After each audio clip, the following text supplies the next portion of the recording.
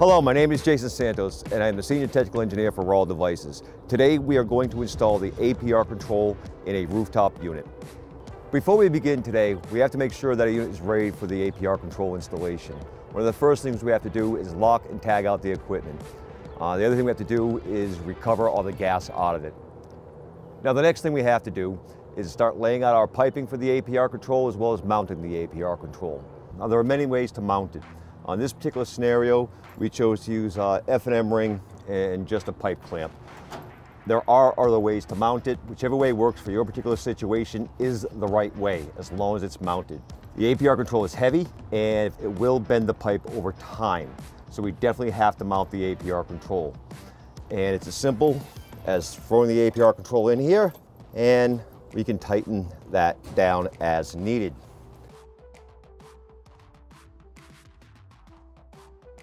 It would be nice when you put your APR control in and mounted that we leave the model and serial number exposed. You might need that if for some reason you need to call us for any type of technical question.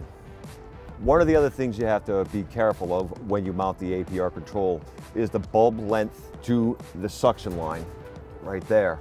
We have to make sure no matter wherever you mount it, that the bulbs can actually attach to the suction line. Now the APR control can be mounted outside the unit, inside the unit. It doesn't really matter where you mount it as long as the bulbs reach the suction line. The next thing we have to do is identify where to cut the lines in the system. We have the discharge line, the liquid line, and this is where our mixed gas line coming out of the top of the APR control, that will connect to the suction line or the common suction line. We have to identify in the unit where to cut the pipe. In this particular unit, I've identified 3 places. One is going to be right here on the discharge line out of the compressor. The second one is going to be in the suction line before the trap. And the third is over here on the liquid line, right down over here. Once you have those 3 places marked off and identified, then you can start by pre-cutting your piping to fit the APR control in the unit.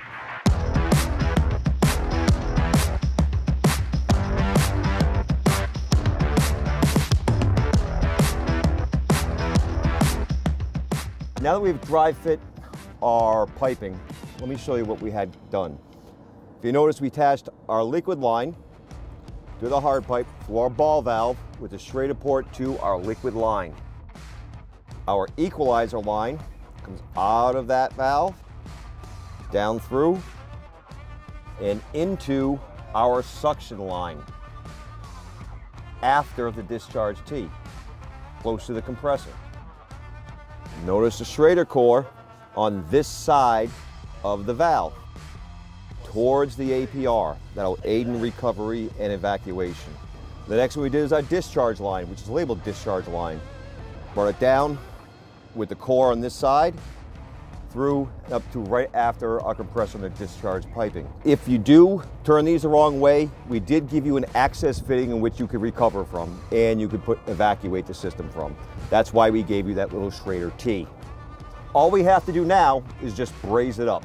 Be careful when you're brazing, you don't put any flames on the bulbs because that will break them. And let's start the brazing.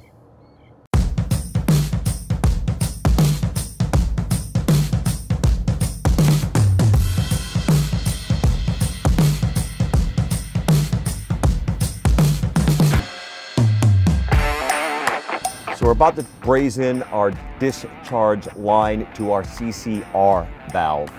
First thing we have to do is wrap the valve. And we have to be sure we wrap it correctly so we do not burn the valve up, because a burnt up valve is not under warranty. So we have to heat the copper pipe first, then we are going to move our torch tip up to the socket, then apply braze.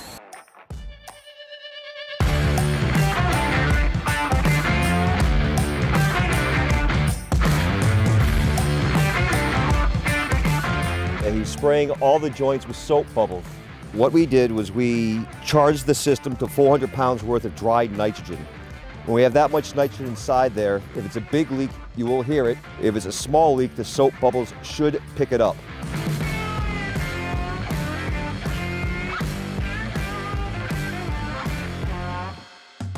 I am installing the bulbs onto the suction line.